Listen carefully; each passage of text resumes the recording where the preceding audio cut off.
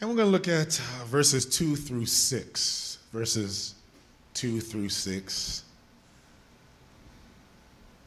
Peter said a lot of crazy stuff. He really did. Simon said a lot of stuff.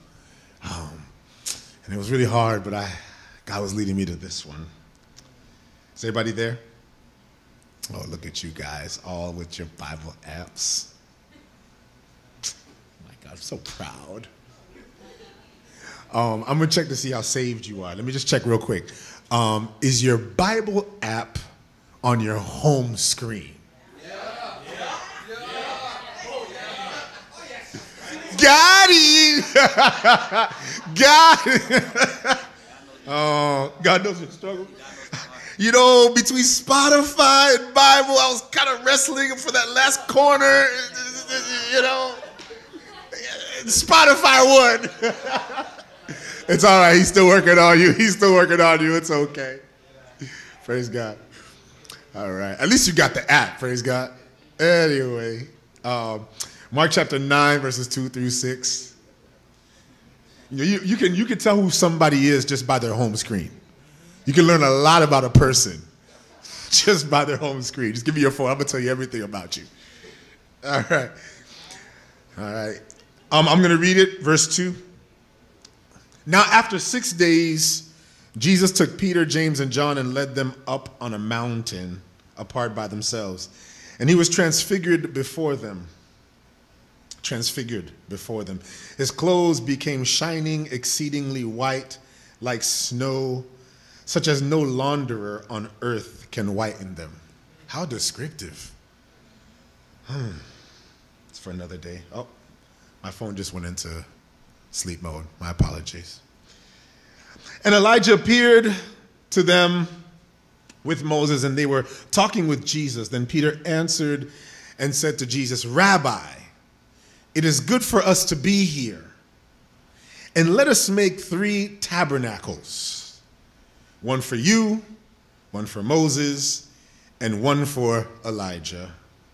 Because he did not know what to say, for they were greatly afraid. Jesus, it's good that we're here. Let's build you an altar and tabernacle. I just discovered that you're God. So let's build a tabernacle. Let's bow our heads. Father, we thank you for this opportunity you've given us, God, to come together, Lord, to fellowship and worship, Father. And Father, we ask, Lord, that you would speak to us tonight, Lord, through your word. And we ask that in your name we pray. Amen and amen. Praise God, everybody. Let us build a tabernacle. This narrative describes what many of us who, have read, the Bible enough times, what we call the Mount of Transfiguration, or the Transfiguration on the Mount. It describes what we now know as a metamorphosis that was revealed to a selective group of individuals. A transfiguration, a change of figure, a change of image, the transfiguration of Jesus Christ. And only 3 were given that opportunity, those 3 being Peter, James, and John. Simon Peter, James, and John. Interestingly enough, as we read earlier in the text, we find that Jesus was very selective with the 3 that he chose to go up to that mountain. He was pretty selective about it, to show that he was deliberate about what he was about to do.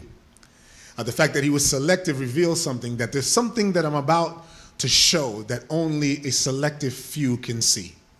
There's something I'm about to reveal that I can't really show to everybody.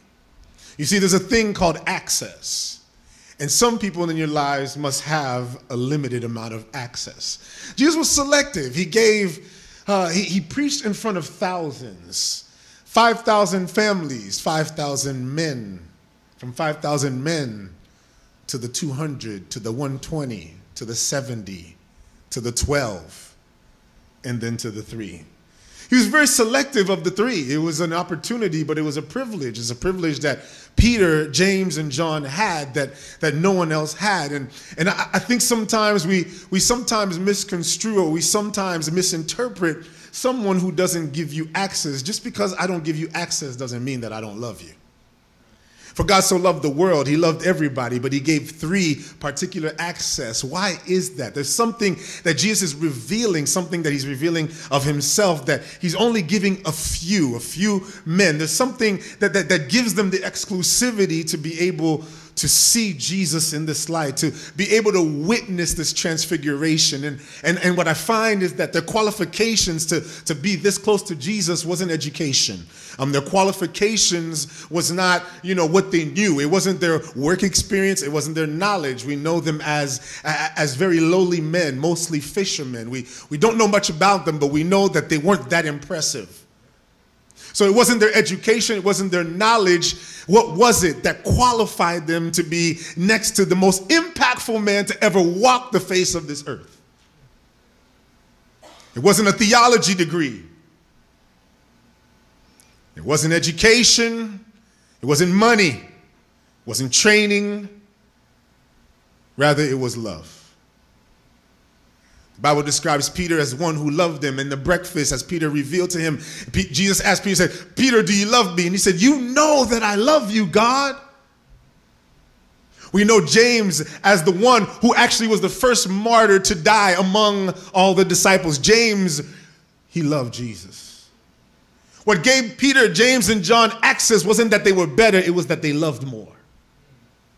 Even Jesus, the woman that came to Jesus and cried and wept at his feet, and even though she was a sinning woman, and we understand her to be the prostitute, she came and she wept at Jesus' feet and washed his feet with the ointment and with the hair. And Jesus says that the love, because she loved him so much, her sins were forgiven.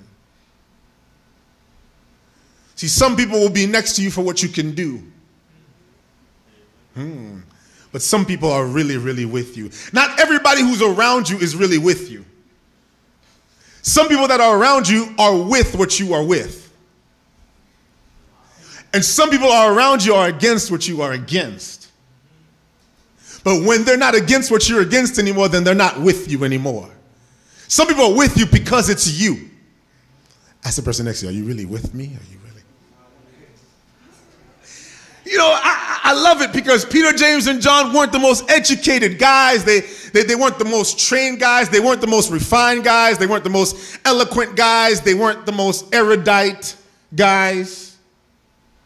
And yet they've gotten an opportunity to see something amazing, the transfiguration of Jesus Christ. And the Bible describes it very well and chronicles it and says that his clothes were so white that it shined bright as light. His face shone as the sun that was described in Matthew chapter 23. In essence, what it's saying is that what they saw was, they saw not simply Jesus, but the glory in him coming out of him. They saw the glory of God, and for one moment in this opportunity, in this time, they received a revelation that they'd never had before. Because you see, when they followed him, they only followed a man that they admired. And now they're about to get a revelation that he's not simply a man that they admire, but he's a God that they should desire. Oh, they see Jesus and his glory coming out, and all of a sudden they realize this isn't just a man that's gifted. This is God himself. How amazing is that? To get a revelation and to realize in that moment, a God moment. Anybody ever had a God moment? I don't know if anybody know what I'm talking about. You ever had a God moment when this whole time you've been walking with Jesus and he's been doing miracles and he's been doing things that are improbable and at times impossible, and he's healing the sick, he's healing the blind, and he's doing amazing things. He's feeding thousands, and you've seen all the amazing things that he's done, but at this point he's just a gifted man. He's a man who can maybe free us from Roman captivity. And now I get to the point where I begin to realize this isn't just a man who can do things, but this is God himself. Have you ever had a God moment when you begin to piece together the things things of your past and to realize that God was always involved in it in the first place. It's like all of a sudden I'm beginning to realize that God's been working this thing. He's been working this thing. I lost the job and it may have seemed something that shouldn't have happened, but because God is in the midst and God was trying to redirect me, he was trying to put me into another place. Is there anybody in here that got into a college that they shouldn't have gotten into? Got a job that they shouldn't have gotten? Got qualified for things that they shouldn't have been qualified for, and maybe you would have said it was by happenstance, but how about it was just the God that you serve?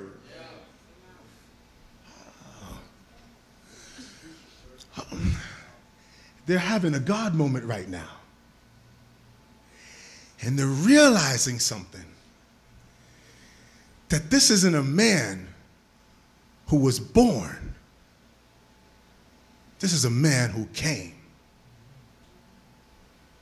Realizing that in the beginning was the Word, and the Word was with God, and that the Word became flesh and dwelt among us. Realizing this man had a glory in him, that he wasn't a man who had a birthday. His body did, but he did not. Oh, no, no, no. This man was God wrapped up in flesh. God wrapped up in sinews and bones. God wrapped up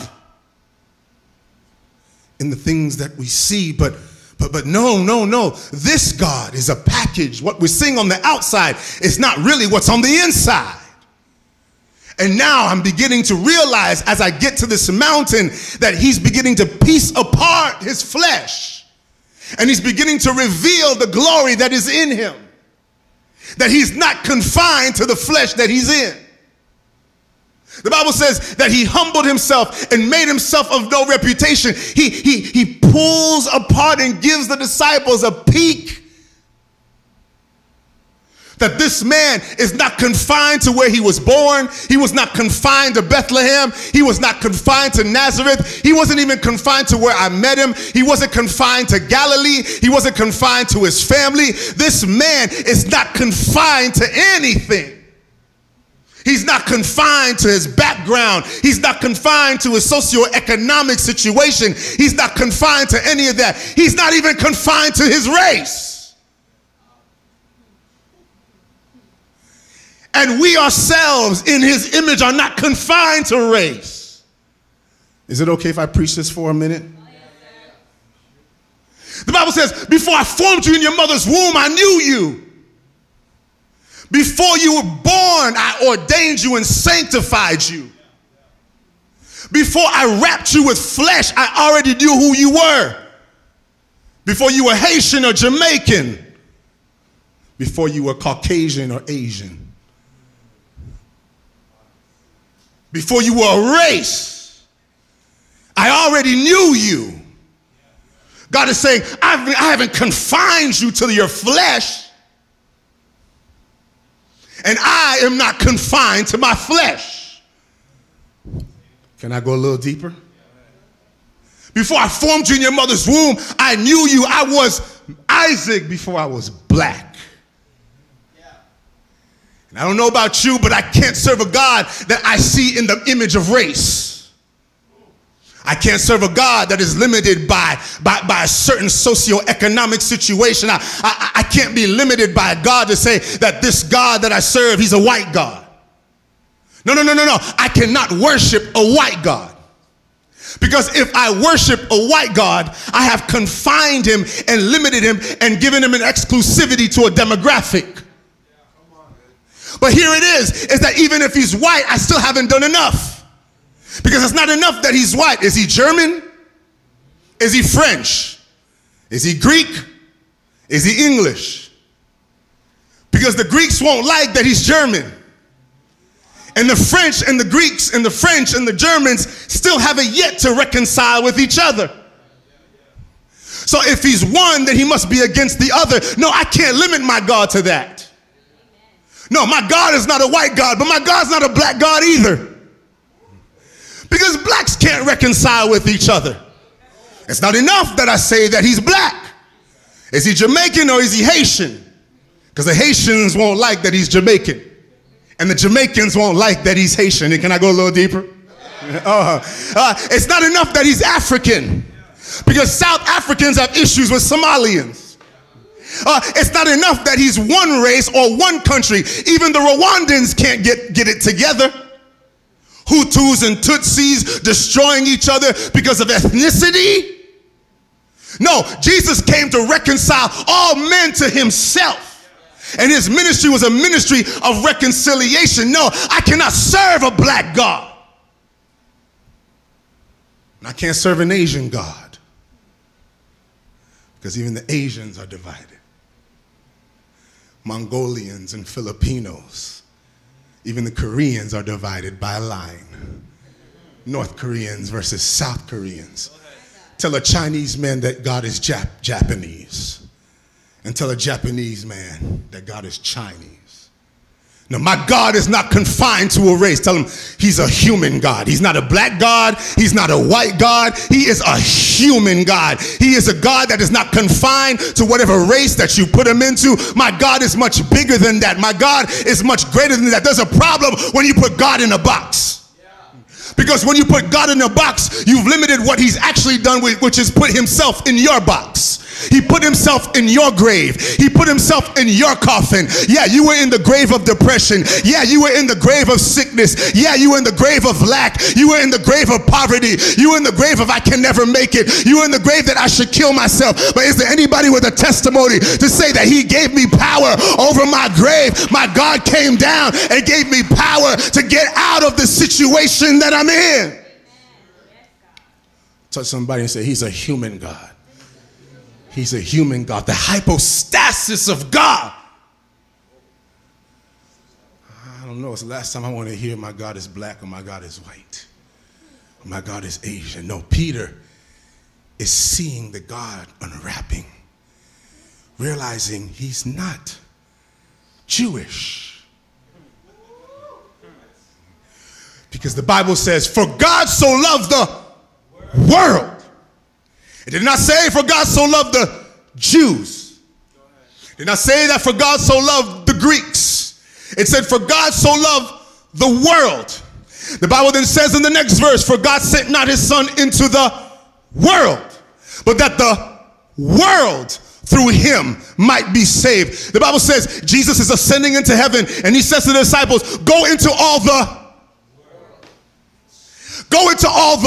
world and preach the gospel. Don't just go to the Jews. And Paul got it together. He said, for the Jews I became a Jew, for the Gentiles I became a Gentile. The gospel is not a gospel of division, it's a gospel of inclusion. If you got a problem with my God and you think that your God is whatever God he is, we're not worshiping the same God, because the God that we worship should bring us together and not bring us apart.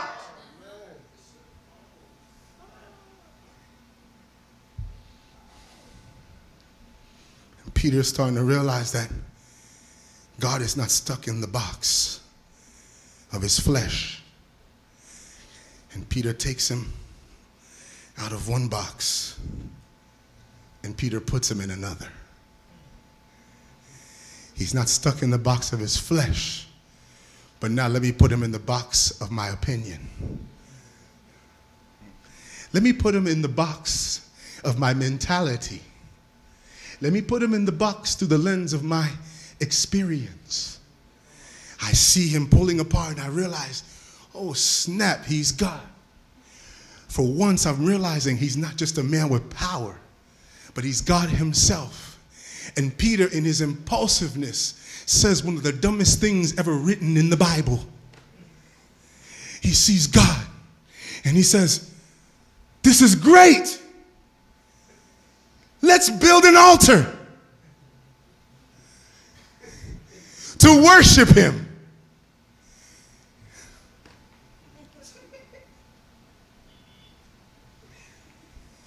Jesus is here, but I want to build an altar here and worship him here. When he's here? How often is it that we get a revelation of Jesus Christ and are distracted with the altar of religion? And we let the altar of religion distract us from the one we're supposed to be worshiping in the first place. You want to know why people don't take the church seriously? Because the church worships itself more than it worships God. The church worships the rules more than it worships God. The church worships the temple more than it worships God.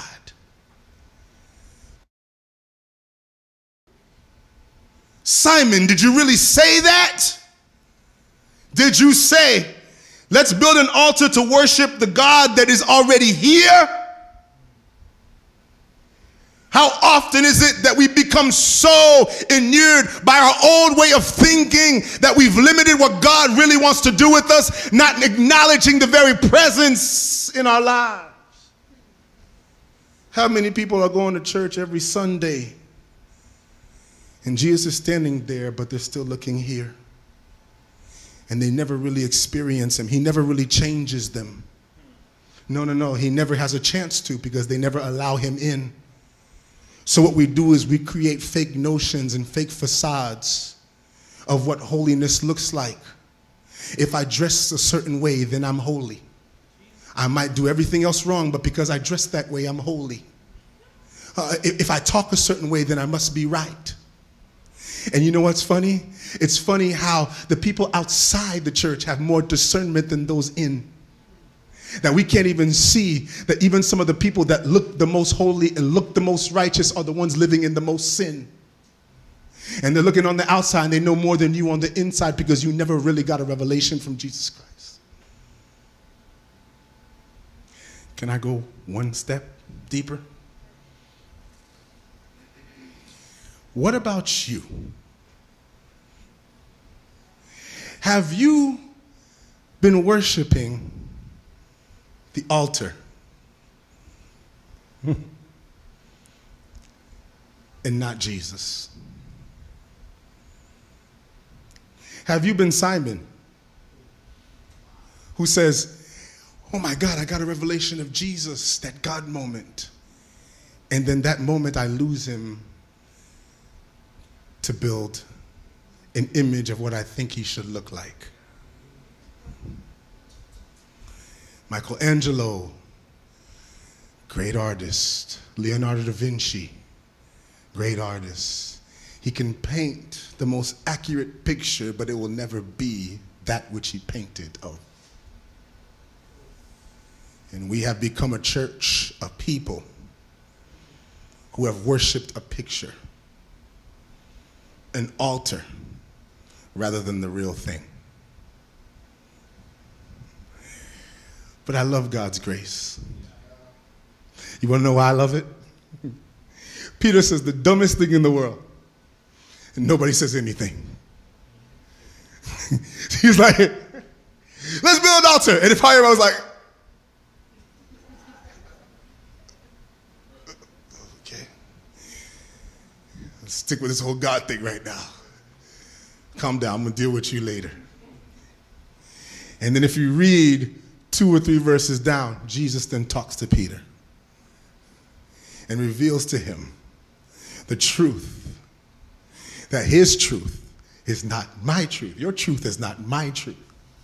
And he says to him, don't worry, Peter.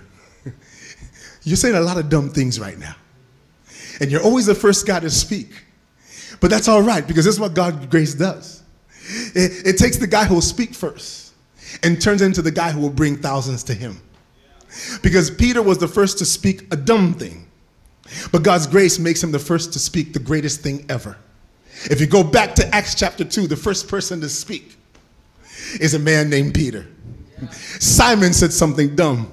Peter is going to bring 3,000 to Christ in one day. The very thing that is your weakness, God will take it and make it your strength. The very thing that you did wrong, God can turn it around and make it into something good. That thing in your past that you've done and that you've fallen, and maybe everybody ridiculed you and everybody laughed at you and everybody said, you're not where it's at. You see, people will judge you by your past. God will use your past to make you into what he wants you to be.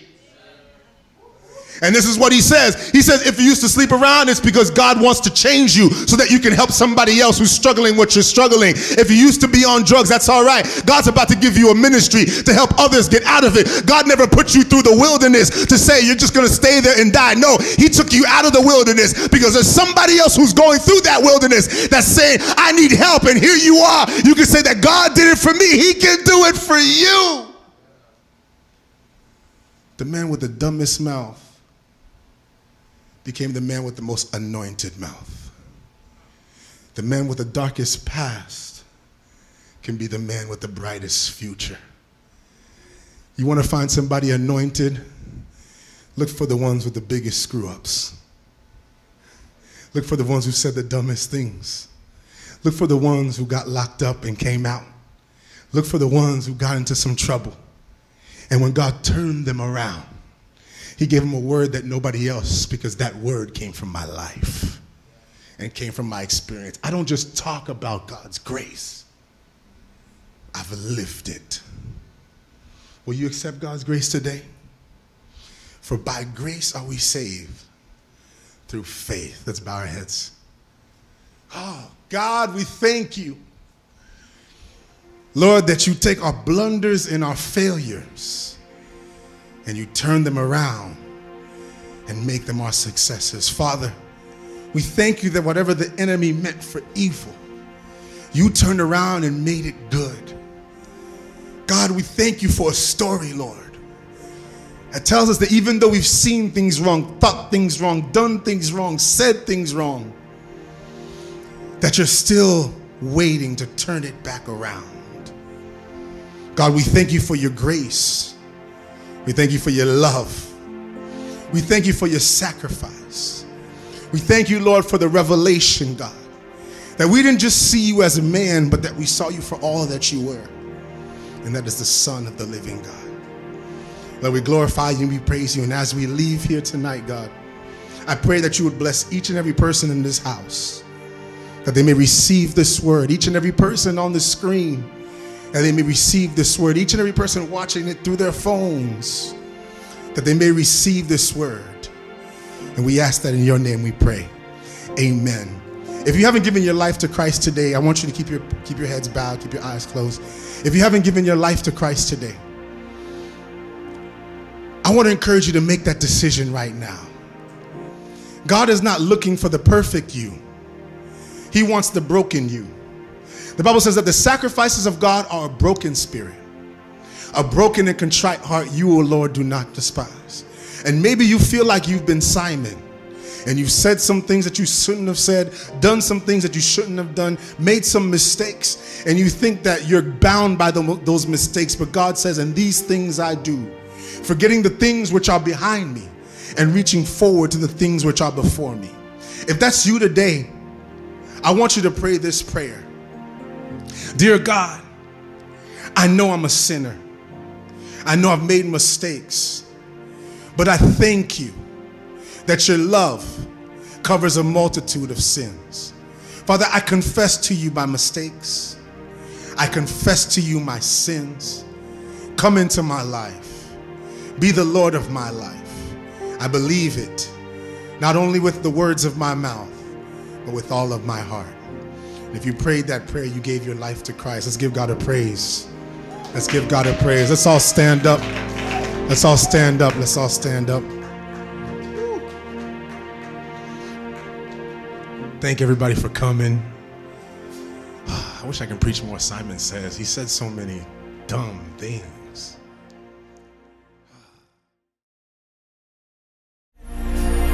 Yes, he did, Lord. You made a way. Thank God you made a way. If we would just begin to thank our Father for the ways that he has made for us. In the midst of despair, he gave you a door. In the midst of depression, he gave you joy. The ways that he opened up for you. In this moment, let's lift up our voices to thank him for the ways that he made. And God, you made a way for me.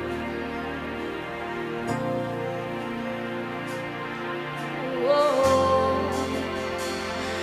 'cause I am stronger without it, and I'm stronger without it. God, I am wiser without it, without it, without it. God, I'm stronger without it, and God, I'm wiser without it, and God, I'm stronger without it, without it, without it. Say, I am stronger, I am stronger without it, and I am wiser, I am wiser without it, and I'm stronger.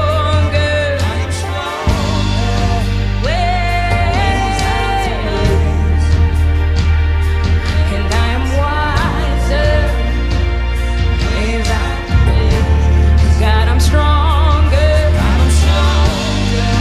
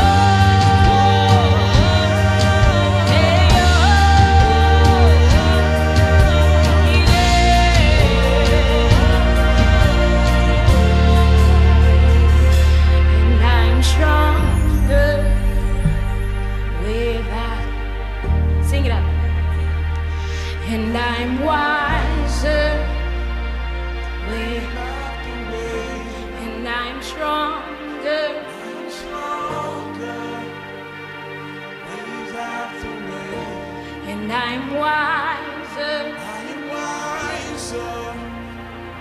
Wave after wave. And I'm stronger. I am stronger. This is a declaration now. Wave after wave. And I'm wiser.